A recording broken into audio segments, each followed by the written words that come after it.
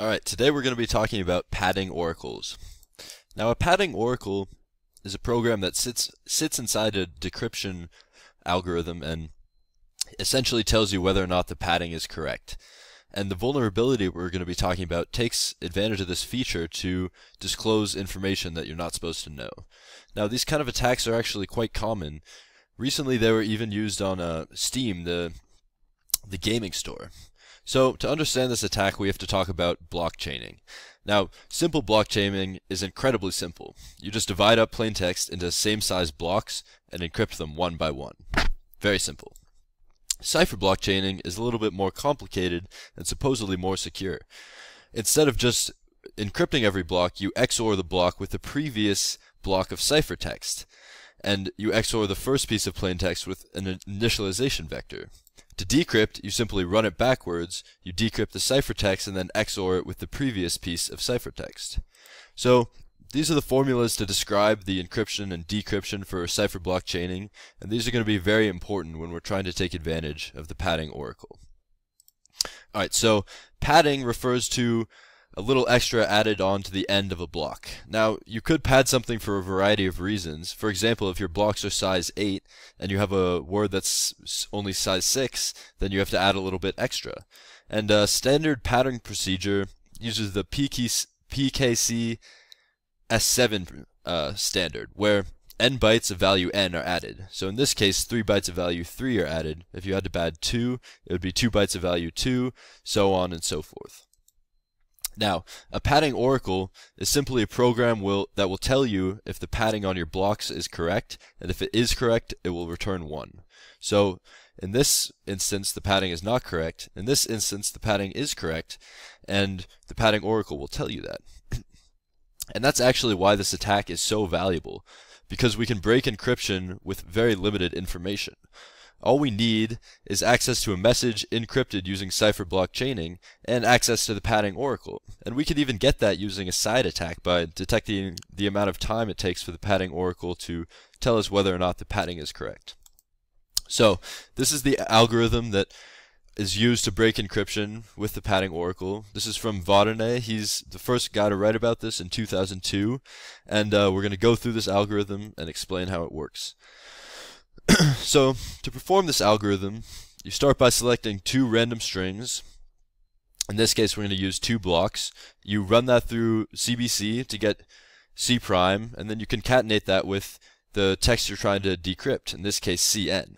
And P prime denotes the plain text decryption of our string, and the reason we're able to break this is because of the way that CBC works. So recall these earlier mathematical definitions, what we have right here.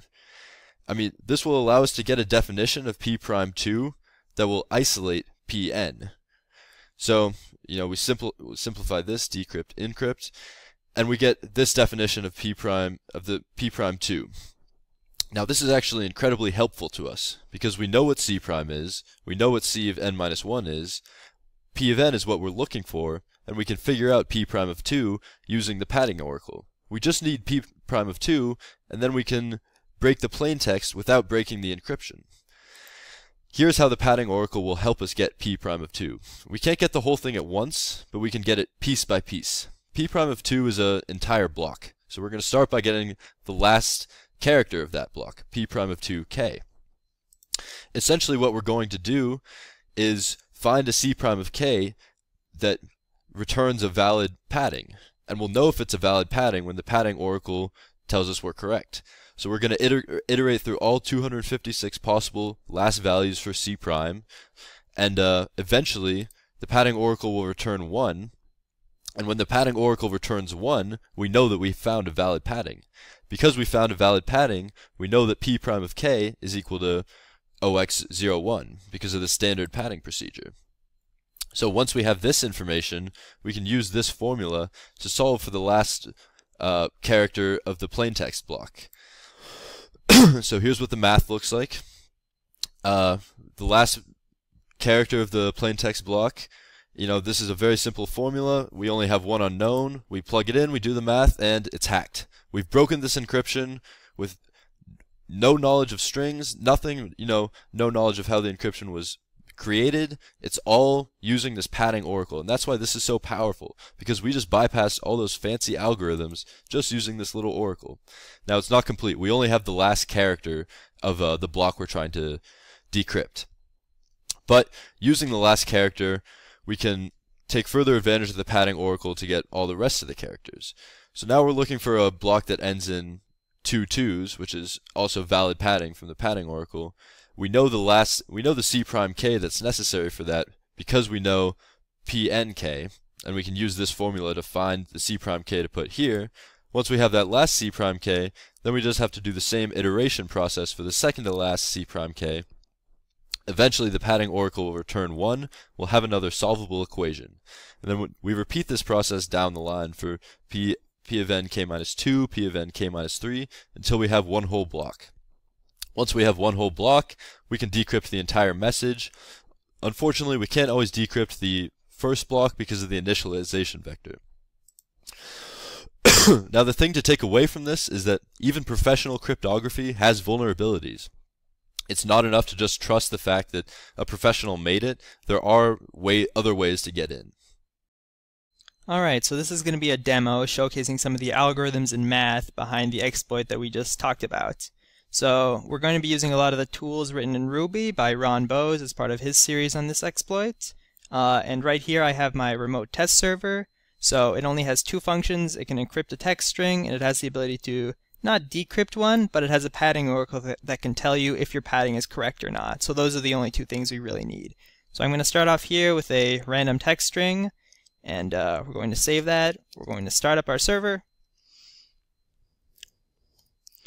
And we're going to run a quick demo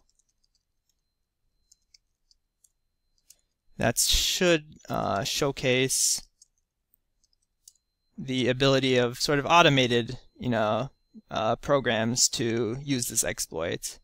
So we're not going to use this mostly. We're going to do it ourselves, but this is just to show how quickly, really, the cipher blockchaining can be exploited. So here you go, decrypted, just like we wanted. So let's try a slightly different string, hello to CS453. Let's restart our server to load the new text string. And let's get our string.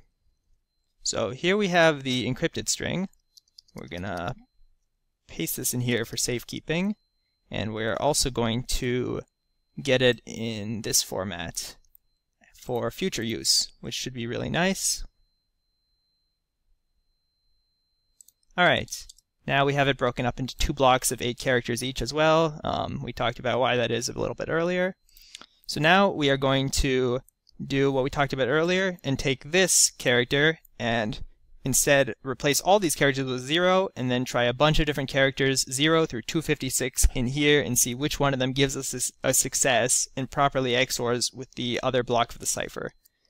So we can just write a Ruby script for this. It shouldn't be too tough, and we have a lot of help with another one of the tools written by Ron.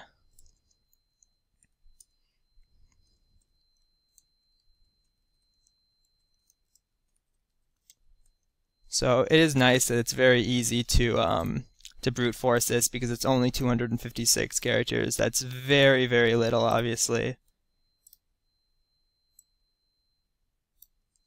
So here is where we're going to add it. We've got our 7 zeros, our variable character, and then here we are going to add just the second half of characters from our cipher, of our ciphertext.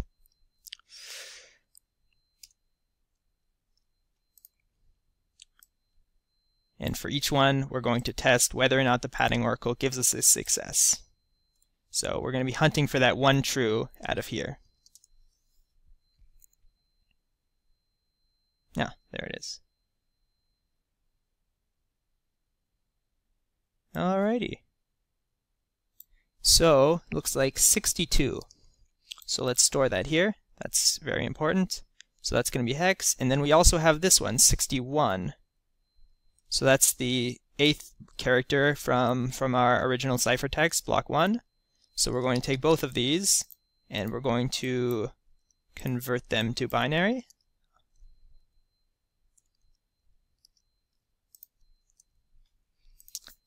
little hard to do in my head, but I'm sure there are people who can, and they should be very proud. 0, 0, 0, 0, 0, 0, 1, 0. Alright, so that's 2. So we got a value of 2, which is exactly what we expected because, as we saw before, hello to CS4, 53, 1, 2, 5, 6, 7, 8, 9, 10, 11, 12. Alright, so that has 14, so obviously there's going to be 2 left, so we would expect it to. We would expect two values at the end of our, to make up our padding at the end of our string. So that's exactly what we wanted. And just to prove that it is not a one-off thing, we have a second, just quick example here that we've already done, this time with 2 letters that we've solved for. Again, obviously the first things you're going to solve for are always going to be the padding, so it's going to take a while before you go through the padding and actually start to get to the message, but it is pretty clear that, you know, it is finding the correct plain text sequence. So I guess just one last thing to note, if you're looking for these sort of bugs in the wild, a really common tool that's used is the Perl script Pad Buster, written by Brian Hollyfield.